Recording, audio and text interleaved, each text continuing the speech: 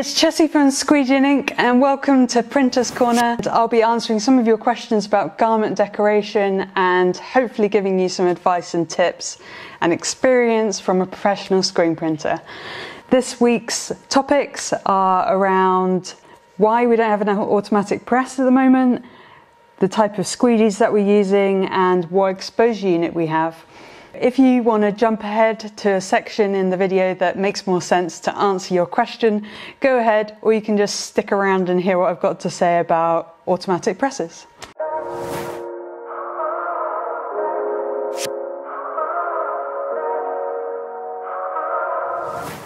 Let me go ahead and answer the first question.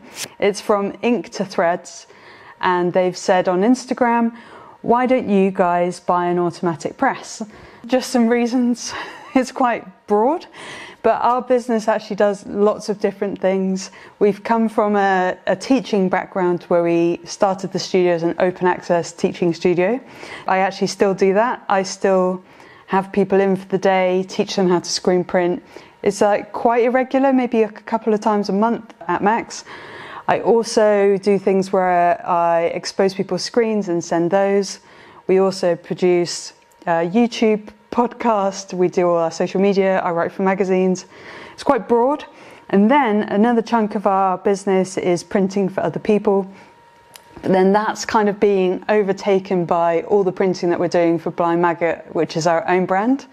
So it's kind of like we haven't got that much work coming in commercially that I wanted to be doing and spending all my time on to justify getting an automatic press, because I can't just put an automatic press in here. I'd have to move premises, and we've got a really good deal going on here with our rent, and the space just works for us at the moment.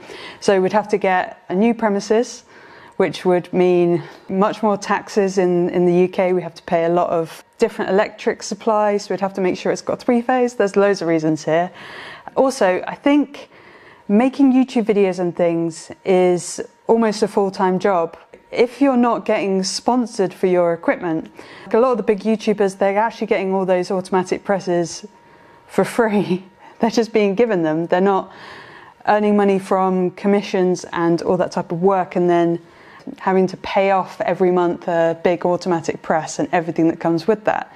So if someone decided to give us an automatic press and say make some videos about it, that's completely viable, and then we'd be justified to move to another premises and not have that financial load on us to keep printing for other people in order to pay off the press. That's a really long answer, but that is as transparent as I can be. We've just got lots of different revenue streams, and commercial printing on that scale just isn't one. And we can do a lot on this manual. We're not really restricted by the manual press at all. We can still do really colourful stuff. I can still do simulated process, specialist, everything. I'm really happy with just having a manual because I can do a lot with it. But if anyone does want to sponsor us with an automatic press, please go ahead, because I'd love to learn all that as well. Why not? One other point I wanted to add as to why we're not buying an automatic press is because all of our client base, which is people learning how to screen print, aren't buying automatic presses straight off the bat. It's not the first thing they're doing. They're building up, and all the people that we talk to on our podcast don't start with an automatic. They build up from a manual, they learn the craft, they learn the trade, and then eventually it becomes viable to do it on an automatic. So we want to stay relevant for you guys, and also I really love it, and you wouldn't be able to get me to part with my manual press ever. It's enjoyable, it makes sense for our customers, and it's what we can actually teach people to use because we're using it ourselves. Hopefully that justifies why we don't have an automatic press. Okay. The second question is from Observer Co. What squeegees are those? I actually did a whole YouTube video again on squeegees, and it is a really interesting topic because often you start out with the wooden squeegees and then you might even go to the ones that feel good in your hands, etc., etc. But when you come to print commercially and you're holding the same squeegee for hours and hours on end, and you're cleaning that squeegee off with chemicals and things, you can degrade the wood to the point where we actually basically have calluses on our hands, and we had like little splinters because we'd used that squeegee to death. So it got to the point where we got these ones. I think they're bloody awesome, and they're not actually that extortionate in price or anything, and they're really quite light because it's just like that kind of profile. So these are called the metal ergonomic squeegees, and they're basically shaped to the profile of your hand. And another really good thing about them, which I figured out recently, well, I don't know if I figured it out, but I realized recently, is that you can actually use the squeegee blade twice on them, because it's kind of like concealed in there, but it's not like this screw doesn't go through the squeegee blade. So once this isn't sharp, once you can't feel this actually creeps me out, but if you can't feel your fingerprint on the edge of the squeegee, that shows that your squeegee isn't sharp enough for printing. So when this gets dull, just loosen these screws up which are holding it, flip it over, give it a nice clean, and then you've got a brand new squeegee blade. They are really actually affordable in the long term.